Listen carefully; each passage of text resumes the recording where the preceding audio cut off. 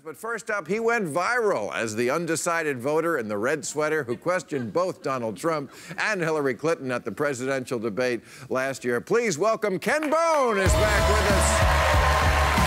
Ken, great to meet you. Great to meet you. You wore the sweater, thank you. I couldn't not wear it. I requested you. That is your symbol, and I know you. I read your tweets this week. I know you wonder why you're here. Yeah, for sure. I've wondered why this whole thing happened. Well, you became sort of emblematic as the independent voter. You were at that famous debate, and it was all independents who hadn't made up their mind. And to me, you're a gettable voter. I'll be honest with you. I have a dog in this fight. I want to convince you that you should have voted for Hillary instead of Godzilla.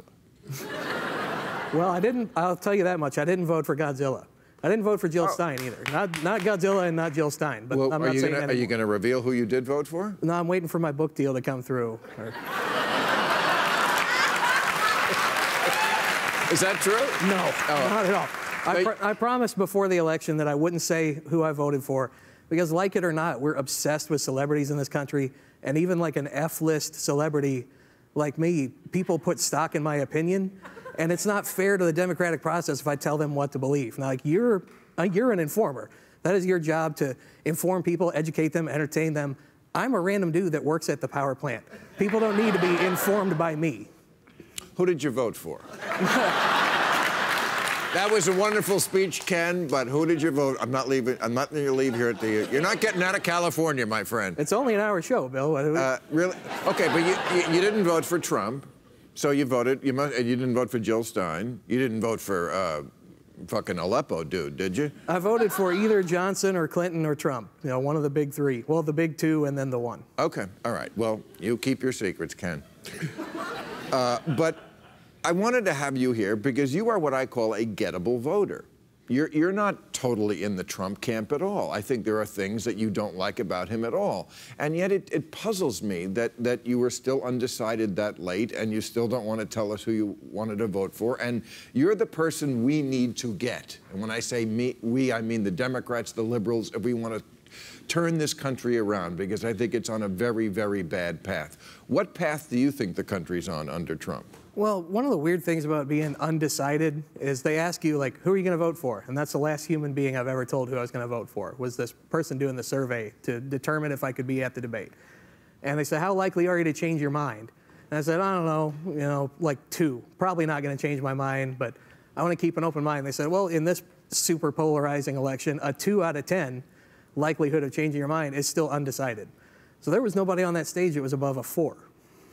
But I wouldn't be like 2 in a million if it was Donald Trump. I can totally understand that, but one of the reasons why I wanted to wait and make up my mind, make my final decision, is in Canada you have an 80-day election campaign, and they complain that it's too long. Right. Ours started on November 10th, and it's already going again. And people are like, who are you going to vote for in 2020? I don't want to feed that fire, because that turns our political process into TMZ. It creates people like me, and it creates nothing but sound bites and sniping back and forth, and it doesn't help solve the issues. All right, Ken, but we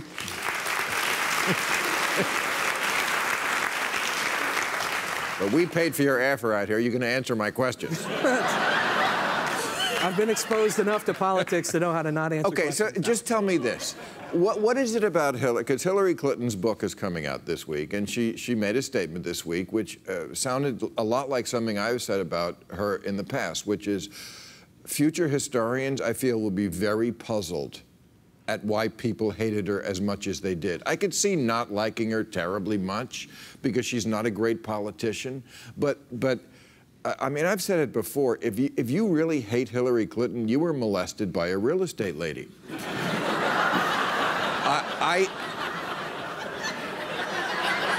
I just don't get it. She's a bland centrist. This is not Che Guevara in a pantsuit. What about her irked you so much that you were willing to just be independent until the last minute? Well, I never really hated Hillary. Like, I'm willing to wait until the investigations come out on any charges against anybody, because we're supposed to have this presumption of innocence, especially if you look like you're part of the right demographic in this country. What does that mean? You have a presumption of innocence if you're white people, basically, according to our justice system. It's supposed to be for everybody, and we're working on it. But I try to give that benefit of the doubt to everyone. And we have trouble extending that to polarizing figures like politicians. And even someone who has moderate or centrist opinions relative to the Democratic Party, like Hillary Clinton, is going to be a polarizing figure, and people just want to jump on her. And Donald Trump was the master of getting people to look at her instead of look at him. Did that work on you? I try to dig a little deeper. I don't believe anything that I hear the first time. So did you think the emails were very important? It was never really a big issue to me. I was willing to let the investigation play out.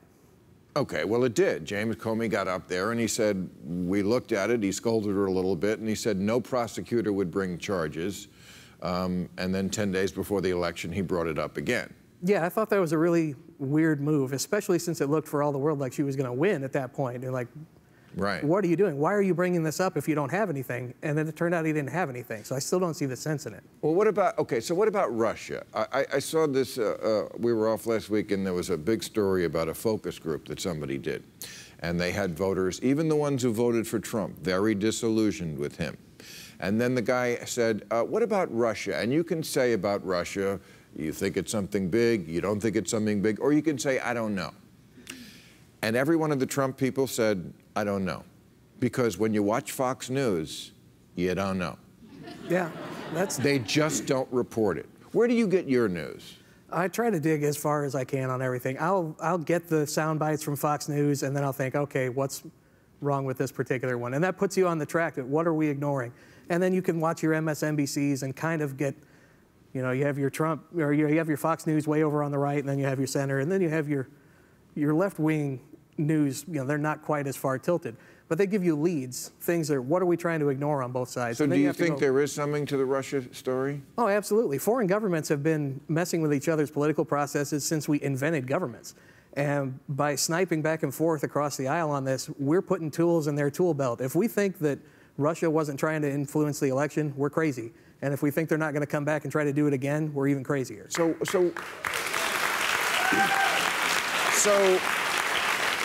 what about Donald Trump, who has admitted to Lester Holt that he fired James Comey because Comey was looking into this, and he doesn't believe it's a real story, but he's been caught lying about it time and time and time again.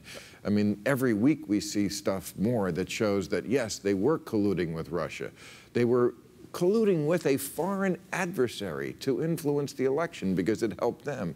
Isn't that a deal breaker? I mean, well, at this point, we have the president that we have. You can't go back and make Hillary Clinton the president.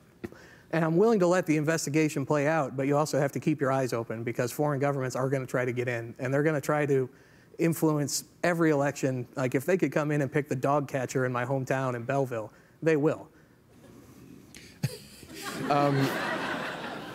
When you look back, like on President Obama, even President Bush, are you nostalgic for a time when you maybe weren't so nervous every day?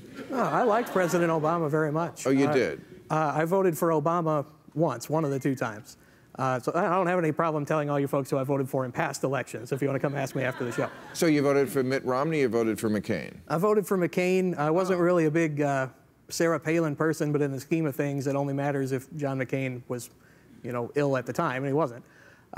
So I was willing to overlook what I thought was not the greatest choice for vice president, and I like John McCain. He's a more moderate-leaning Republican. And what about, like this week, I saw this quote from Donald Trump. He was talking about his new tax plan, when he said, it will be the greatest tax reduction in the history of our country. Everything is always in the history. Have you noticed that? Greater than ever before. You'll see a rocket ship. You will see something happen like you've never seen before. What would be greater than ever before for me is if the government wants to come and take my money, they're going to. But if I had to label myself, I'd be a libertarian. But I don't care about if everybody smokes weed or not, so I don't register with the party. But if you want to live your life the way you want to live it, go ahead. If you want the government to stay out of your life, that's great. But when the government comes and takes our money, and they're going to, let's spend it a little more responsibly. Let's not worry about giving tax breaks to the very richest people who aren't missing that money in the first place, because we've proven that that money doesn't trickle down to me in the upper middle class. It doesn't trickle down to my mom who's unemployed.